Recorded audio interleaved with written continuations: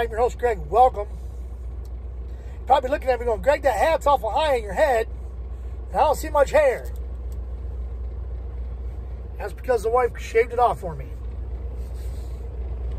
Anyway, as you can probably tell, because of the title of this one, it might be a cop. We're going to talk a little bit today about following distance. First of all, when you're behind a big truck, you're in a blind spot. Okay? One of the dangerous things about being behind a big truck and being too close is this right here. Take a look. That's my tire. Okay? When it blew, if you're too close behind me, you're going to get the shrapnel from that tire. Not to mention the mud flap and whatever else. Okay, sorry about the small pause there. I was at my stop and I had the blow tire there that I showed you. And I had to come get it fixed, so now I'm at the fix-it place and they're fixing it. I already went out and took a walk. Not far, just a little ways. There's a bowling alley like right behind here, maybe a block away, maybe 2 blocks. And they had a gym and a pokey gym and a pokey stop there. But anyway, I beat the pokey gym and took over the pokey gym for the blue, took it away from the yellow. Anyway, what I was talking about with following too close, like I said, if there had been somebody behind me when that tire blew, they'd be getting shrapnel off that tire because there's no tread on that tire at all. It peeled right off. So that's something you got to be aware of. The other thing is, as I mentioned before in my videos, you have blind spots on a truck, okay? I can only see so much in that mirror. I can only see so much in that mirror, okay? I have to use these in order to see everything. I hope those came out okay. That's why there are so many mirrors on a truck, to try and shorten up the blind spots. Without those ones on the hood, over there, you've got a whole spot you could hide a truck in. A pickup truck. Okay? So that's what you got to be careful of. When you're directly behind me, there's no way I can see you. Okay? Now, when you're in your car and another car pulls right up behind you, okay? What particular person in a car would do that on purpose? A cop. Because he'll pull right up close to you so he can see your license plate. He'll run your license plate.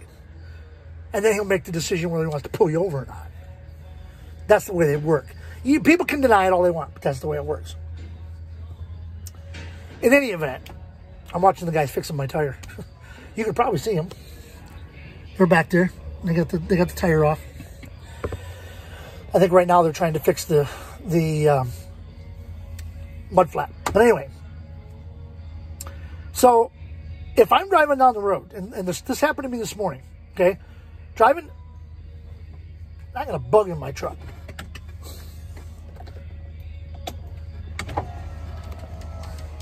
I got a couple bugs in my truck. Holy cow. I got one of them, little buggers. Anyway, what was I saying anyway?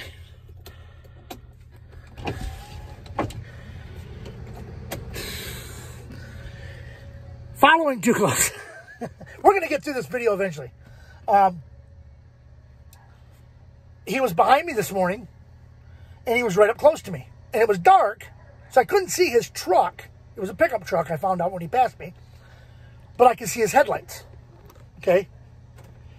And the speed zone was 55. At least the last sign I saw was 55. And I was doing 60. So guess what I did? I thought maybe it's a cop, so I slowed down. Okay? Thinking that the cop would say, okay, he was doing 60, he didn't realize that he slowed down. And he'd leave me alone. Okay? Then you get upset with truck drivers. I don't know why he's going so slow. He's going slow because he thinks you're a cop because you're too close. Okay? Now, another reason he might be going slow is he's got too much weight. Okay? When I leave out of here and I head back down to 60, I'm going to have some hills. And I'm going to play hell getting up them. All right? Because I'm heavy. there's really no other way to get out of here. There really isn't. I mean, except to go back up to the freeway, and then I got to go through St. Louis. I don't want to do that neither. Anyway. That's you know, but that's what you got to deal with. You got to be careful following too close, because if you're too close, okay, guy sees a deer come out. Now, if it's between killing the deer and killing the human in the car behind you, obviously you want to hit the deer. Okay, the deer's life isn't worth as much as the human. Not to say that all life's not precious, all life's not. I'm not getting into that debate. Okay, but I would rather kill the deer than kill the person in the car behind me. But what's your first instinct? Something comes out in front of you, your first instinct. You don't even think about it. Hit the brake. First instinct, hit the brake. By the time I get my foot from the accelerator to the brake and hit the brake, and then you see my lights come on, you get your foot from the accelerator and hit the brake. If you're following close enough, by the time you get to the brake, your front end's already underneath my DOT bumper. Because I'm slowing down and you're still doing 55 miles an hour. Okay? Folks, you got to give yourself enough room. You got to give me enough room. Okay? My son found out the hard way. My youngest son found out the hard way. He had a nice car. He just bought it. And he got a deal on it because he got it from a relative. And everything was just hunky-dory. And he was on a snowy road up in Michigan. And he thought he had enough following distance. Person in front of him came to a complete stop. He hit the brakes. He couldn't. He hit them. The guy behind him hit him because he wasn't given enough following distance.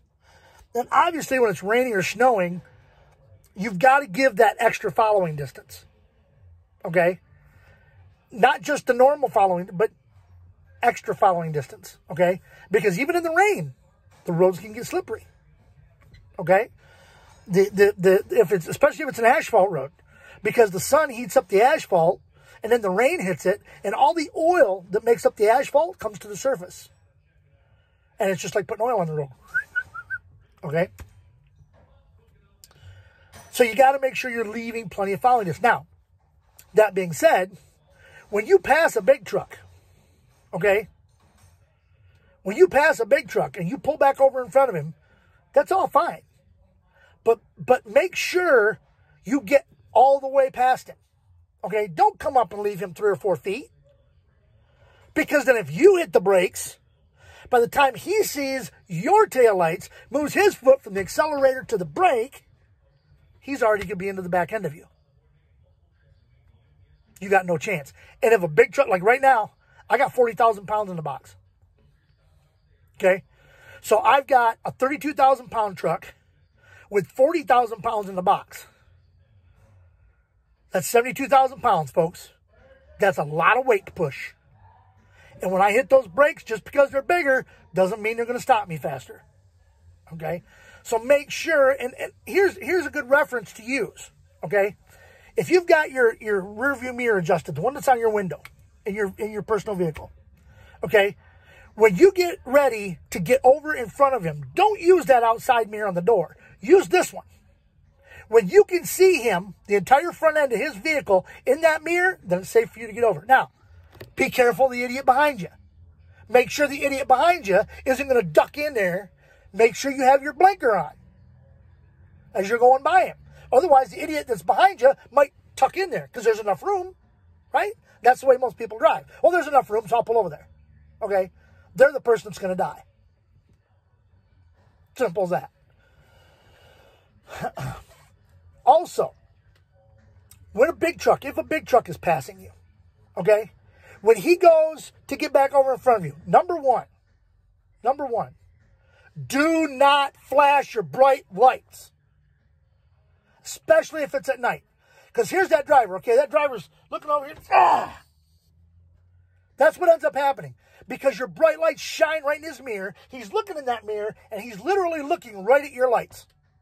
And all of a sudden, bam, Super Trooper right in the face. And for, 4 or 5 seconds, he's blind. He can't see. So now he's got to blink his eyes a few times and then get over. Okay?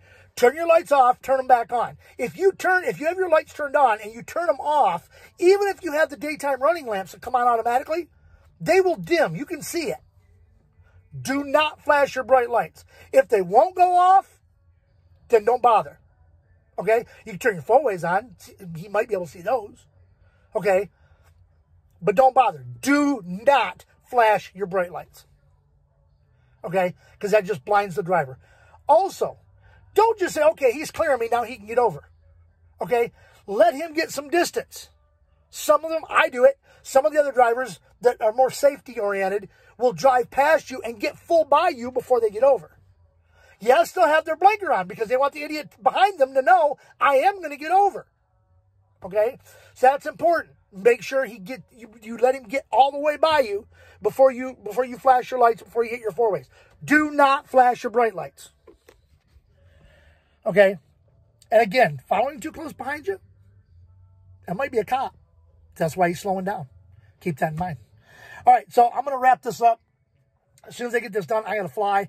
I got to go to Monterey, Tennessee, which is the other side of Nashville.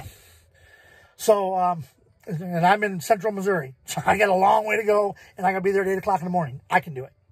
In any event, I'm going to go ahead and wrap this up, get it put on for you. Remember, like, comment, share this video.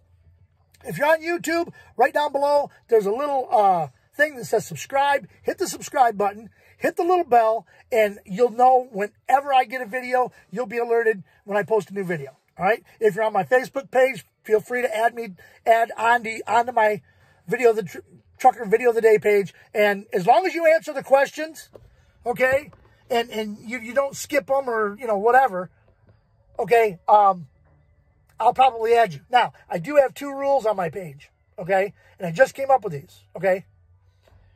No GoFundMe, okay? No GoFundMe. I can't remember what the other rule was.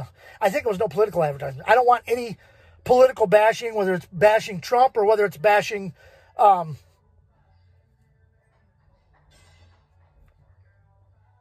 Biden. I couldn't think of who was running Democrat. Didn't matter to me.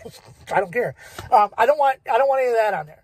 Okay? And I don't want GoFundMe's. If you need money and you need somebody to help you with a fund or something you're doing, that's fine. You can do the GoFundMe. Keep it on your own page. That's all. Okay? I just don't want it on my page. Okay? Now, if you want to come to me and send me a personal message and say, hey, I would like to add this to your page, would it be okay? Then I'll look at it and I'll decide whether it's okay or not. Okay? Otherwise, you're free to open, post, have fun. Okay? Stay within the Facebook rules, even though they change them constantly and they're very biased. You don't believe me? Watch my last video. All right. Until next time, this is your host of the Video of the Day, Greg the Crazy Trucker, saying, see ya.